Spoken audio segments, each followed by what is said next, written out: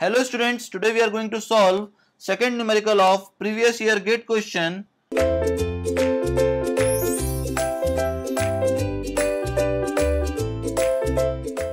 Question is given as the design speed for a national highway is 100 km per hour. It means that the design speed will be equals to 100 km per hour if the maximum permissible super elevation is 0.10. It means that the value of Emax is given as 0.10 and the coefficient of lateral friction is 0.15.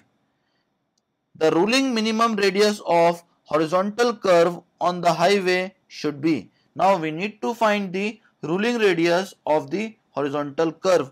So we know the formula of R ruling, which will be equals to V square upon 127 Emax plus F, that will be equals to 0.15, that is the value of small f.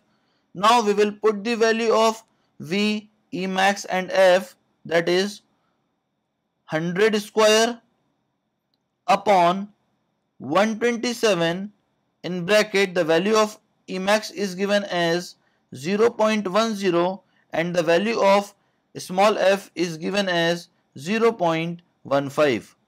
On solving this, we will get the value of R ruling, which will be equals to 314.96 meter, which will be rounded off to the next integer, that is 315 meter. That will be the ruling minimum radius of horizontal curve.